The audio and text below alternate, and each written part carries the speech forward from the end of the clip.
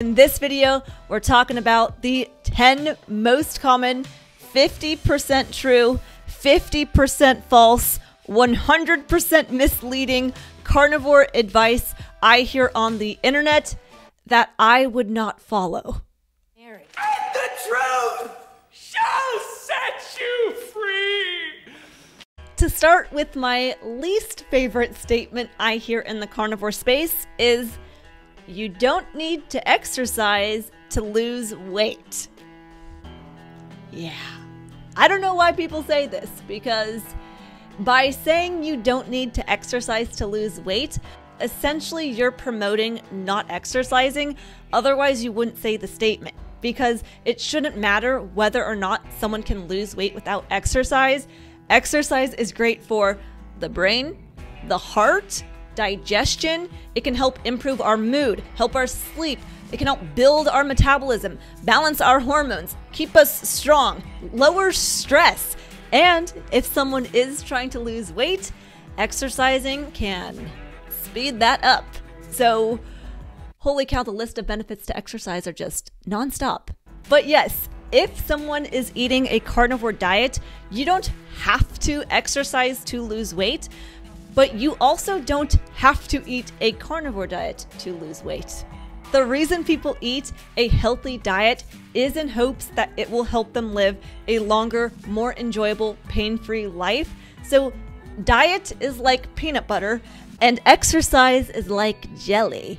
And if we mash those two together, we don't have to all pick the same jelly. Maybe you like grape or raspberry or strawberry. So maybe you like tennis or walking, swimming, weightlifting. Any kind of jelly works, but you mix it with the peanut butter and your sandwich game just went to a whole nother level.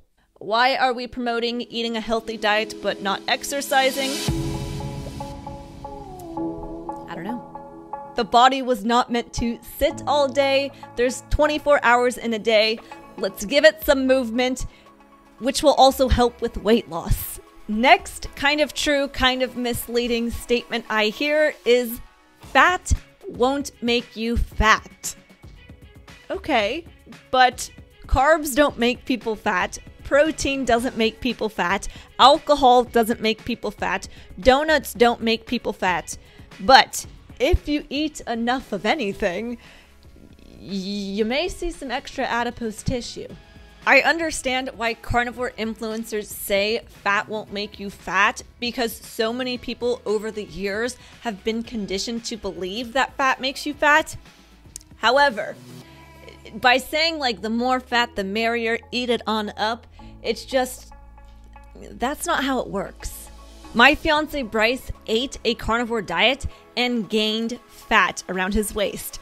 I have been doing a strict carnivore experiment for the last 60 days, and I'm eating less fat than what other people would recommend I eat, and I'm still gaining. I can see just my body composition is changing. Which leads to my next favorite phrase, eat until you're comfortably full. Now, as someone who creates content for the masses, I understand it can be challenging to make videos and wanting to be helpful, but at the same time, unless I can speak to someone one-on-one and know, what are you eating, how much are you eating, when are you eating, what was your past eating history, we kind of just say these broad or generic statements to be as helpful as we can be. But there's always a but. Isn't there always a but? When someone first hears this and starts implementing it, there are 3 outcomes that can happen. Someone's either going to undereat, overeat, or they're going to be a magical unicorn and know exactly how much to eat to hit their goals. When I first started eating an animal-based diet, my metabolism was so shot back then, where I only wanted to eat about 1,200 calories in a day. I didn't track my calories. I just listened to my body and ate until I was comfortably full, which just so happened to be this small amount of food. And if I would have continued to significantly undereat, it could have destroyed my metabolism, impacted my strength, my mood, my energy, my hormones, my thyroid, my endurance, my sleep, the growth of my hair, my menstrual cycle. a lot. On the flip side, I work with clients who will tell me that they listened to the eat until comfortably full advice and they were hungry. And so they ate and they ate and they kept listening to their body.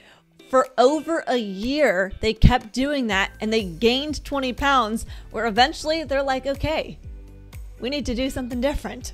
While I do think the eat until comfortably full advice is good, it's just very broad that no one really knows what that means. Does comfortably full mean I basically just left a buffet and I am so stuffed and my buttons are popping off of my pants? Does comfortably full mean I can work out right after I finish eating? Does comfortably full mean I can only have room for one more bite? What does comfortably full really mean? I just find a lot of people who undereat and it just, their metabolism, their energy, their everything. I'm just like, okay, maybe we should not listen to when we're comfortably full, because I did that and it made me significantly undereat. Which next thing is do a priming protocol, which basically means stuff yourself for a couple of days until you want to throw up and then starve yourself until you are so flippin' hungry. Not my go-to approach for weight loss. I know some people have really great results doing this. Awesome. But one of the biggest reasons why people may not see continual weight loss results or why they may regain weight is because they can't adhere to the diet forever. Because if we want to keep the weight loss off forever, we have to do a diet that we can sustain and that we can stick to. For me, I mean, of course, if people want to do protein sparing, modified fasting, a vegan diet, a pizza diet, all the different ways that people can lose weight kind of diets, by all means, awesome. I am rooting for people from afar. But for me, I don't like feeling uncomfortably full. I don't like feeling uncomfortably hungry. I know there's other ways to lose weight, and I want to do something that's just more enjoyable and therefore sustainable for me. Another half truth, half false, kind of misleading statement is you can get all of the vitamins and minerals you need from just eating steak or just eating muscle meat.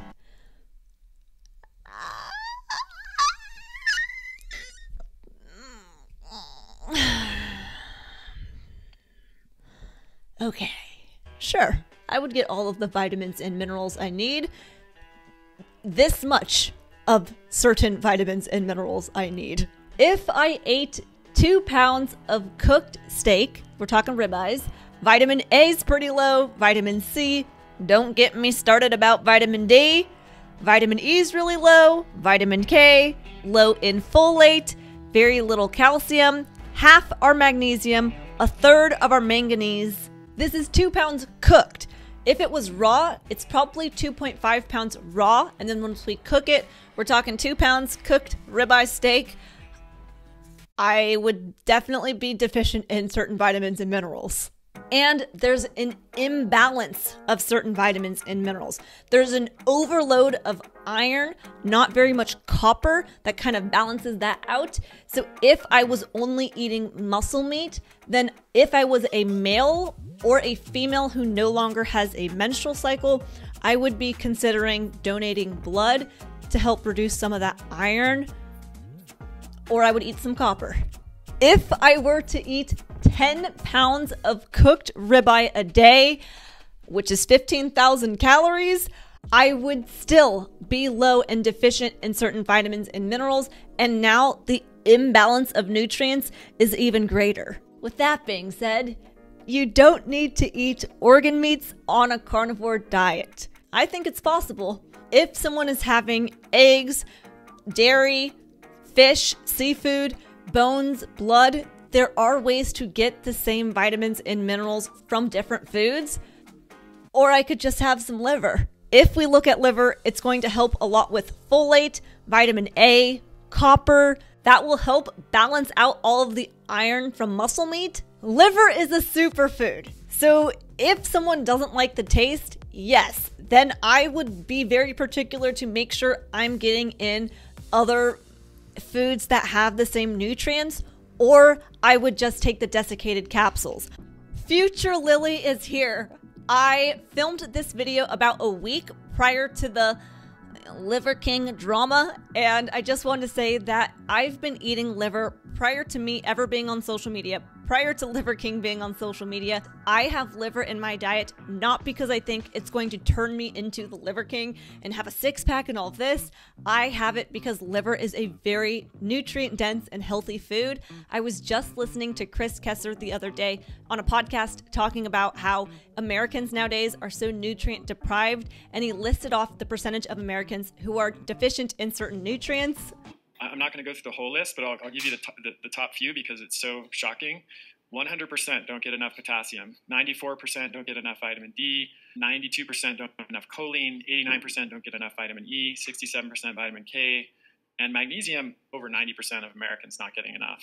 So we're talking about the majority of the population in the richest country in the world being deficient in not just one, but several essential micronutrients. I believe later he goes on to say that our grandparents, when they were kids, if they ate an orange, it had 8 times more nutrition in it than it does today. So I would have to eat 8 oranges to equate to the 1 orange my grandma had to eat. So our soil, water, food supply are pretty nutrient deprived, which is why I go out of my way to eat a very nutrient-dense diet, and I do eat actual liver meat, because if I eat liver and it tastes really sweet and good, I take that as a signal from my body that I probably need some more of that nutrition, whereas if I continually have liver, then it starts to taste like iron or kind of metallic-y. I take that as a signal that, okay, I got enough of that.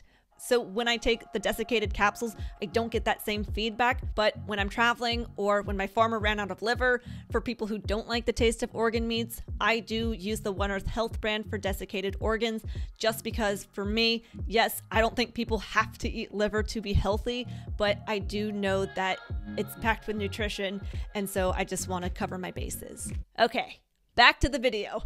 And so as far as you don't need to take any supplements on a carnivore diet, listen, Linda, I think out of all of the diets that exist in the world, someone has the best chance not needing to supplement if they're eating a particular carnivore diet. Again, that's going to be one with eggs, organs, seafood, dairy, and this person lives in a place where they get outside for 15 minutes every day and have access to that vitamin D synthesis. And even then, I would still consider either a foot soak or a transdermal magnesium. If someone is anti-ingesting nutrients, then they may be able to get by. But I'm not going to risk being deficient in vitamins and minerals. For people who live above the 37th parallel, that includes me, from the months October through April, there's too little UVB rays for vitamin D synthesis. So even if it's 75 degrees and sunny outside, if I live above the 37th parallel, I'm not going to be getting any vitamin D synthesis from the sun during those months. I would love to get all of the vitamin D I need from food, but let's talk about it. The foods highest in vitamin D are pasture-raised, sun-exposed eggs. Because again, if you're eating eggs from a chicken that came from a place above the 37th parallel during those months, that chicken had less vitamin D synthesis. That egg yolk is going to have less vitamin D. So one conventional, non-pasture-raised, non-sun exposed egg in the grocery store is going to have about 40 IUs of vitamin D, whereas a pasture-raised, sun-exposed egg will have about 5 times as much. It'll be about 200 to 250 IUs of vitamin D. The other highest foods in vitamin D are salmon, sardines, and cod liver oil.